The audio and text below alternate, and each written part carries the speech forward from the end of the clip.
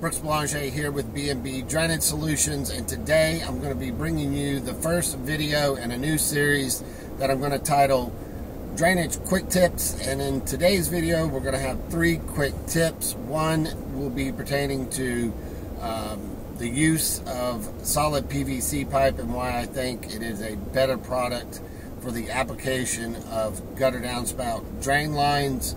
And then the other will be some information on why you never want to plug your sump pump into an extension cord. And then last but not least is installing a catch basin around a driveway or walkway, something you can do to ensure that you get maximum water flow into your catch basin. And whenever you come off this gutter downspout, you always want to come off either using a 22 bend or a 45 bend. This is a 45 bend that I have on there right now. There are times when you can't, due to the foundation footer being there, and you have to go with a 90 if you're trying to keep it below grade. Right here I was able to use a 45. So, and the reason we want to do that, and this goes back to the comment about asphalt and using corrugated pipe. PVC pipe is smooth on the inside, and there's a reason plumbers use solid PVC pipe, and that's for good water flow, but more importantly it's also good for pushing debris out. And understand that a gutter is an entry point for debris into your drainage system. So anything we can do to push the debris out, either into a catch basin or in this case into a sump area, we definitely want to do that. And using PVC pipe allows that to be done. So there's the difference between PVC pipe and corrugated pipe. You just don't get good debris push out using corrugated. And what you see a lot of people do whenever they this is not actual corrugated pipe, it's one of those extensions, but I'm just using this for demonstration purposes. It is corrugated. The ridges on this one are more pronounced. Whenever they install it, they like to go straight down and make a real hard 90.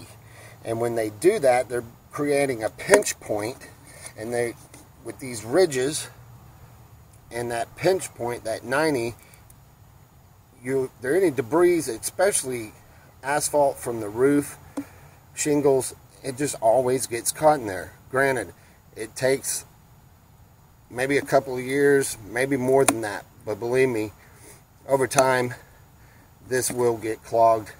So, you know, that's the problem with corrugated pipe.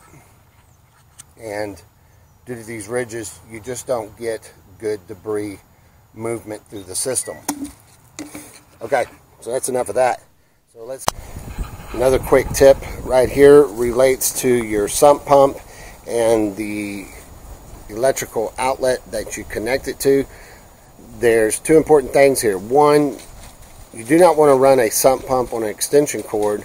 You also don't want to plug in a sump pump into an outlet shared with other electrical appliances. You need to have your own dedicated outlet for your sump pump.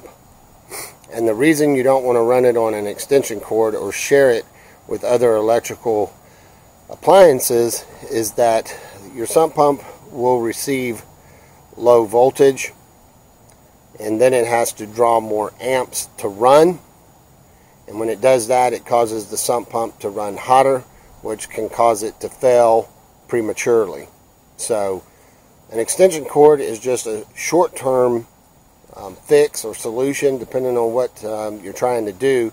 But in the long run, you should make sure that you have a dedicated outlet for your sump pump. And if anyone tells you anything other than what I just said, you can tell them that Brooks Boulanger with B&B Drainage Solutions says it ain't so, and you can Google it to prove that what I say is so. It's worth a Google.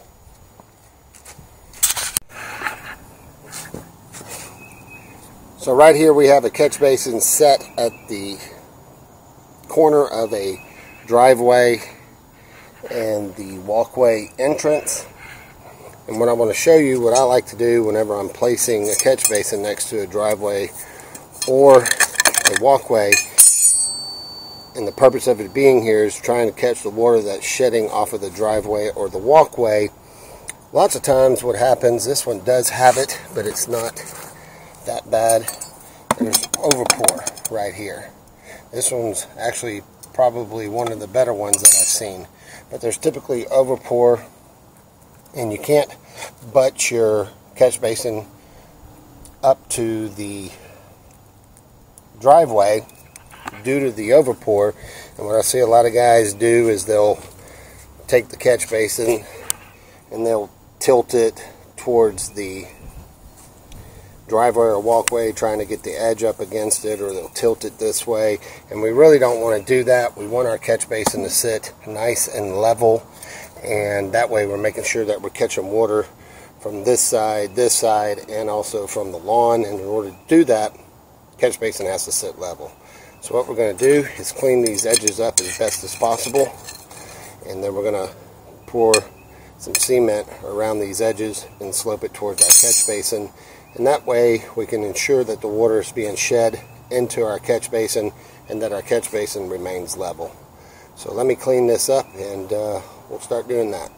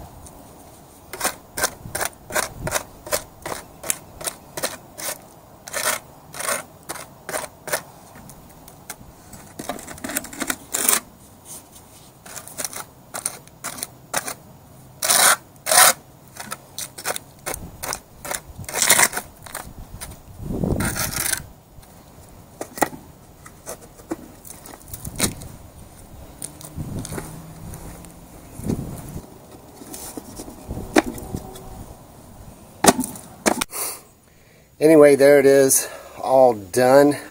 I took the liberty to go ahead and cement this root in there like a dum-dum, but this is the way I like to do it around concrete. I'm not saying this is the way you have to do it.